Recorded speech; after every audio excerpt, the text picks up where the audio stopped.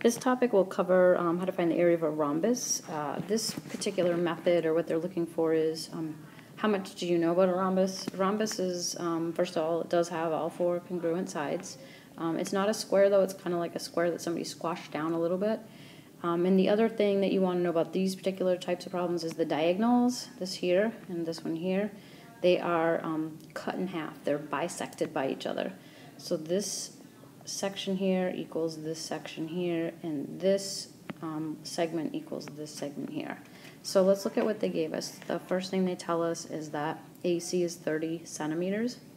So that's the entire diagonal there, which is good to know. And then they tell us that the other diagonal, B to D, is 24 centimeters. So we know the area, we know the measurements of both diagonals. The reason why that's important is the formula for, one of the formulas, sorry, for an area of a rhombus is 1/2 D1 D2, and the D1 just means your first diagonal and D2 is your second diagonal, and it doesn't matter which order they go into the equation for. So to find the area, we're going to do 1/2 times the first diagonal is 30, the second diagonal is 24, and all we have to do now is just follow the order of our operations. We are multiplying straight through, so 1/2 of 30 is 15.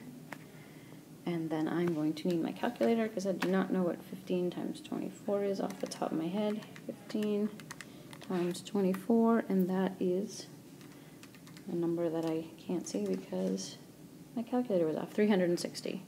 So the area of this here is going to be 360. Now what we need to realize is we need units. Area is like filling in a figure. So we're going to have centimeters squared. We multiplied the 2 centimeters together, and that's why we have a centimeter squared. It doesn't mean you square the number again. It just means that the units are squared. Let's take another. Here's another rhombus, and then we want to look at what they have given us here. They told us that ED is 6 millimeters. So this one's a little bit different. This here is 6, and that means that this here is also 6. FD is 11 millimeters. So this guy here is 11. That also means that this here is 11. So if we go back to our area formula, we're going to have to figure out what our diagonals measure, but we have enough information. I like to mark up the picture like I did so that I can really see it.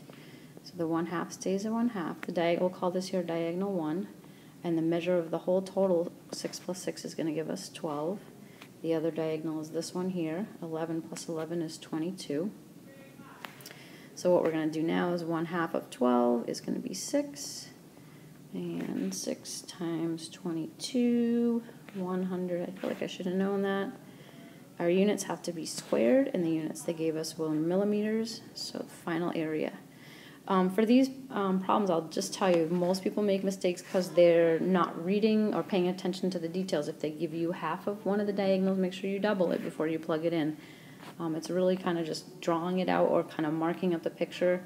Most people are pretty visual when it comes to geometry, so marking up the picture with the numbers that they gave you can be a big help. So, all right, talk soon.